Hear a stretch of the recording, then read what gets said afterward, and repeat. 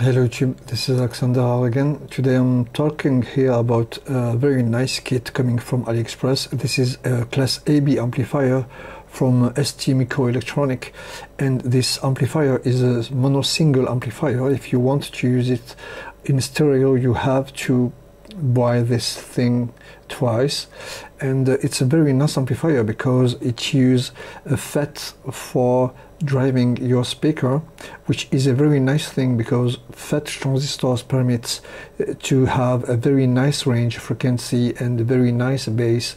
This is a hi-fi component which you can use for to listen some classical music or even modern music, because it has a very nice power. Actually, this is what we are going to see now.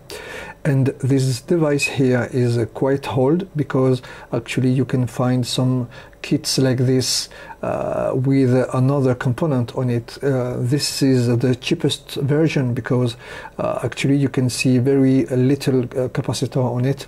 The version of nowadays are a little bit more armed with capacitors to provide a better signal. But if you have this kind of PCB, you have to buy yourself a nice power supply with a nice capacitors to handle a lot of bass if you are listening music contained a lot of bass. So the purpose of this video is to test this very nice TDA7294 amplifier, and certain sites told about this kit about 100 watts, and miscellaneous site they are told for 80 watts.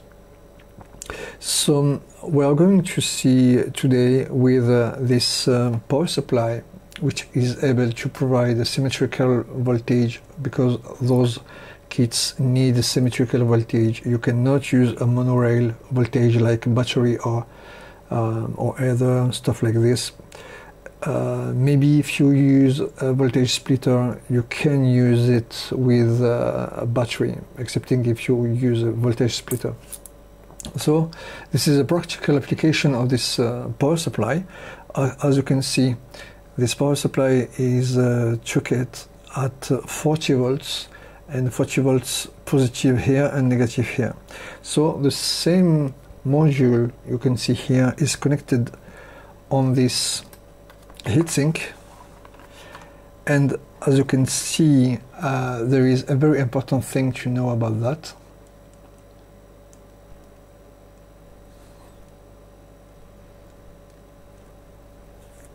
Actually, this kind of kit are provided with this pad. This is an isolated pad to connect the integrated circuit on the heatsink, but actually, if you use this kind of pad, the thermal connection between the heatsink and the IC is not the best. My advice is to not use this bad pad and connect directly the integrated circuit on the heatsink with the thermal compound you can see behind. If you don't do that, you cannot use your integrated circuit with the high power on 4 ohm speaker for the instance. What I did earlier is just now is that I was using this pad and trying to make some power on this dummy load here, and actually what happened is that the integrated circuit protect itself against heating. So there is on this kind of IC thermal protection inside. I guess also it can have protection against short circuits also.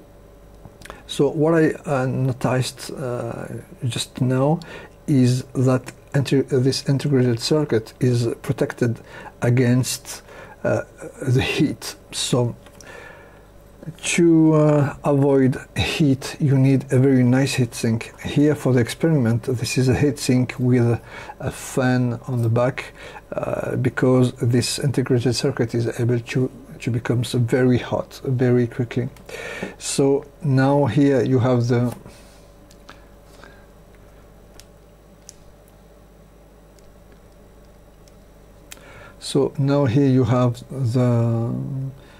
power indicated on this device, and what I'm going to do here is okay, this device is switched on. You will see the sine wave here. I'm just working with 400 Hertz signal, and let's see how power it gives. So let's make play. Okay, you can see the watts are rising a little bit.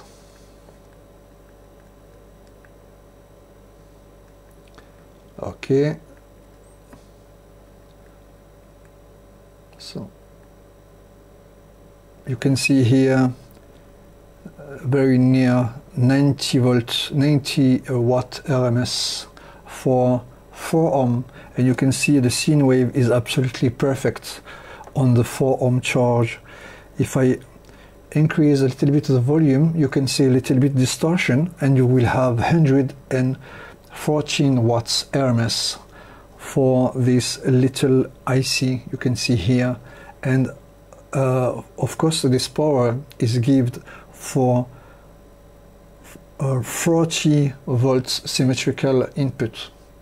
If you want to use all the power for this IC, which is a very hi-fi integrated circuit, a very nice amplifier, you need to use the maximal power, unless if you use different voltage according to the sound, you can use the power you need. You can provide for this IC 2 voltage for the instance, and when you use a lot of wattage, you can use high voltage, and when you want to use a low wattage, you can use a lower voltage. So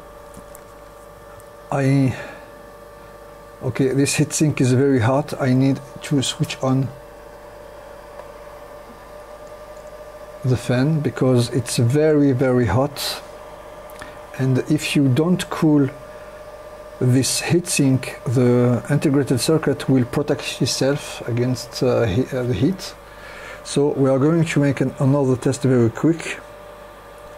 So let's see the real power. 115 watts, but with a little bit distortion on the heat, on the sine wave, and 84 watts RMS with a pure clean sine wave.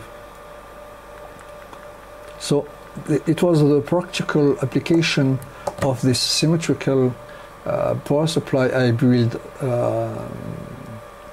earlier, and this is all for today. All the fun are working, and don't forget, if you want a very, very nice class AB amplifier with fat output, very clean sound, very nice bass, very nice high frequencies, you can buy this little stuff for a very cheap price, and you will be very, very happy. This is another way to listen music without Class D amplifier. Of course, Class D amplifier are also perfect, but if you are a music lover, this kind of solution can be very nice for you, because this is a pure Class AB amplifier with a fat output. Fat output in audio realm are a very nice solution to keep the large frequencies from the low frequencies until the high frequencies. This is very perfect for meloman lovers. So it was all for today. It was Alexander again. I hope you like this video, and until you see you soon.